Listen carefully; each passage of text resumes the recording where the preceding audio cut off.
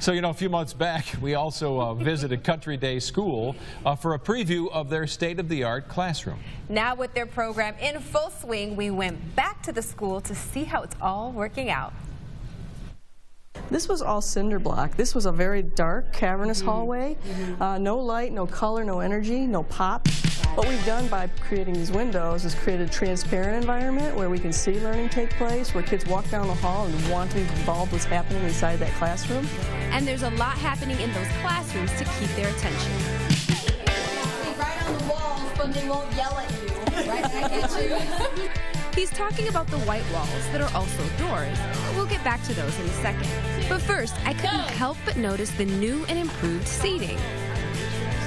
You need one of these for your office. These are called buoys. Kids self-select. They may want to sit on a buoy for a little while. It kind of emulates a bouncy ball chair, but it's for the child that got a little bit more, you know, pizzazz at that particular moment.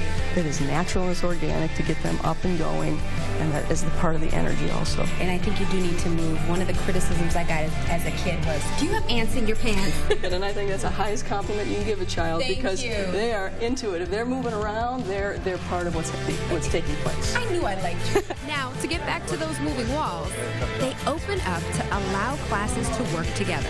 They're idea spaces for the kids and teachers to go and brainstorm ideas. In fact, we have 5 classrooms on this wall that can open to a single space. We can have 100 kids working together if that's what we wanted to do. We saw this in action as one Spanish class did reading and research. The other was working on a creative project. Okay, so I jumped into E-N-D-E-N-D-O. Estupendo. Yes, you can get this. It means stupendous? Yes, basically. Awesome. All right, so let's do some drawing. Can I get a yellow? Yeah, there you go. But it's about more than cool furniture and movable walls. The number one thing that we were driving at in these renovations was giving the kids the opportunity to build knowledge. I think there's energy and transparency and energy and mission and purpose. And that's what we want our kids to be driven by. What's happening in there, I want to be part of it. And as the world religions teacher told us, it's all about opening up possibilities for students. You know, kids are kids. These are all just tools. When you have more tools in our toolbox, when one thing doesn't work with one kid, you've got other tools to go to. And I think that that's what's exciting. I think the more variety that you can offer kids, then kids can personalize their learning and really rise to the challenge. So, have they seen a change? Can you see them paying attention more? What has been like the immediate payoff? The immediate payoff is that their eyes light up when they walk into the space. They're automatically and instantly looking around saying, what are we doing today? That you can't pay for. Right. That is something that every teacher longs for, is that instant buy-in from the student. All right. Well, we have, cool. You like it? Yeah. Impressive, right? Julie Bianchi, along with Chloe and Kate, are here with us in studio, and they're going to do a couple of demonstrations for us about how they approach learning differently. Thank you, both of you, for being here. Yeah, good morning, girls. Right. So what is this idea about, you know, you were given this morning. What is this, an old VCR? Yes. Yeah, What was the point, Julie? What were you trying to get them to do? Encouraging them for what? You know, the point of the taking apart and putting back together is really learning about the process of how things work, okay, and how things are constructed. Right. And the whole idea behind trial and error. So as you put it back together, you shouldn't have any of these pieces left. Things should be strong, and when you plug it in, it should work. So you've seen me put together the swing set for the kids. There were like 6 bolts and another thing, and it was there like... you go. Or that good old IKEA furniture, right? You're like, we have those, we don't need those, we don't need those. And as we try to build, you know, the idea of resiliency, okay, and persistence in our students, they have fun with the trial and error of projects like this. But you know, I'm sorry, go ahead. No. This is just different than when I went to school, and I'll tell you why. I've seen the definition of innovation. And you're innovating, right? Yeah. You feel comfortable doing that? Yes. The definition of innovation is that you're allowed to fail. You have permission to fail.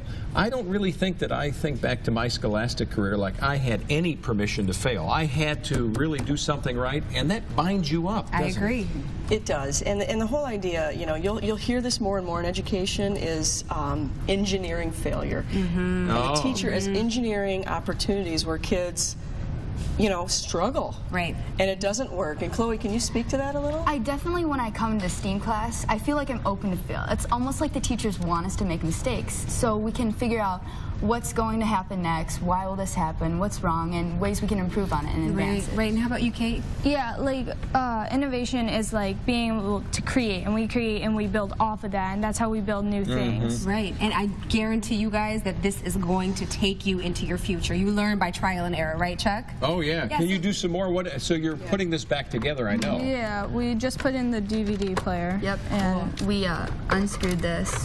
We'll screw it back in. Yeah. Okay. So is this like a normal class assignment for you guys? Is this like normal day at school? Yeah, at school we, in STEAM class, we usually just do experiments and projects. Like last year, we did a project with Makey Makey. It was a software project and coding, and we also, the past week, we used 11 file folders and to see how much weight they could hold in. That's great. Well, let's tell everybody what STEAM is for those who don't know. Well, STEAM is science, technology, engineering, arts, and math. That's awesome. And I All love to see coming these young ladies doing it, right? Well, that's what we're trying to do. Let's break the walls of gender-specific, you know, the rules, so to speak. It's nice to know you can do the mechanical stuff, because as parents, we've come to figure out already that you just go to your kid to help you figure out your iPhone. Like you're born, and you guys already know how to do this. So thank you, ladies, for coming by this morning. You're a real inspiration to everybody. Absolutely. Thank you. Thank you so much.